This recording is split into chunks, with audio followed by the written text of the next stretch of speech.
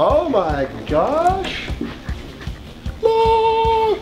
So today the goal is to make some carbon fiber pieces for the front end of the Camaro, since we knocked all the other ones off on the mountain. So we need some new ones. We got to get them built. The hardest part that we keep running into that is much more avoidable when we're doing the infusions is the doggone fraying.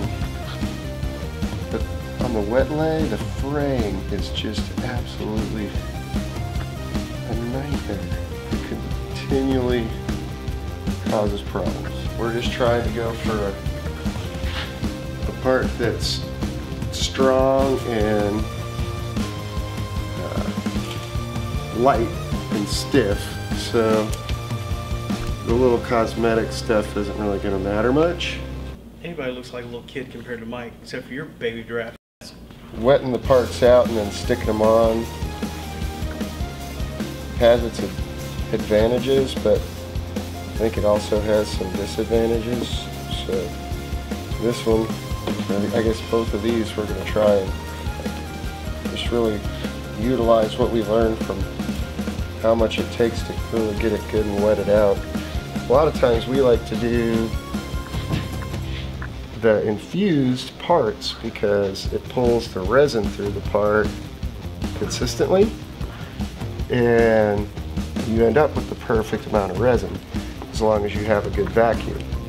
But with certain molds, you know, like the molds we have here today, they're really not set up for infusion. So if it was an infusion mold, it would have a big flange all around the edges so that we could do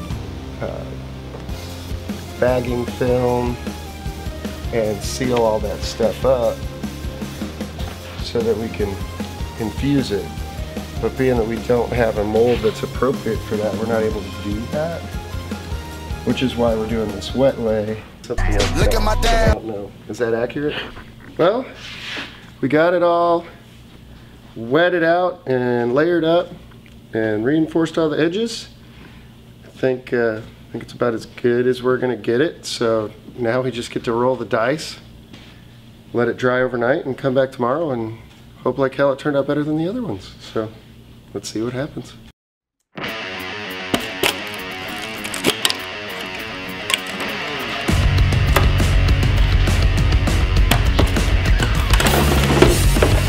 Not stuck anymore.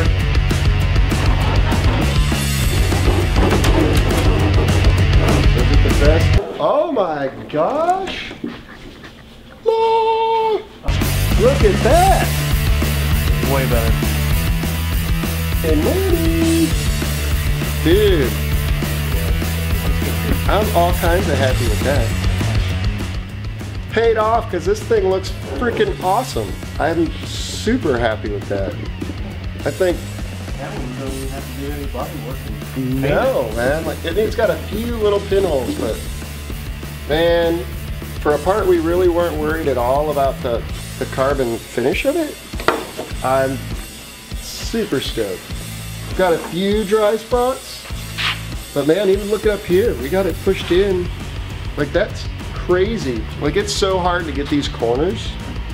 Getting all of this, not only is it wet, it's not really even dry, but we actually have the 90-degree corners. And I mean, this is a 4-sided box, and we were able to get it pushed in there and it held. So super excited about that. That and that are very, very hard to get the carbon to push in there and then not try and pull back out. I think this is a big win. I think from here, it's a few tweaks between what we have as a result and really high quality part. And it's still super lightweight. So I had no clue what I was doing. The wizard said go, and I went. Just followed his lead. Well, now that we got the fender all made and it's out of the mold and it's dry, the big question is, being that it's carbon fiber, is how much does it weigh? So we went and got our little shipping scale, and I'm going to teeter this thing on here and see how much it weighs. It weighs 8 pounds We stuck all the old fender bits on there that we still have, which isn't all of them, and that was 13 pounds. So we're going to gain 5 pounds a side. I would say it's definitely not heavy. It's not the lightest fender on the planet, but it's not the heaviest by a long shot. And we did make it kind of thick with 2 layers of 12K so that it would be nice and stiff and rigid. So I think I'm happy with that.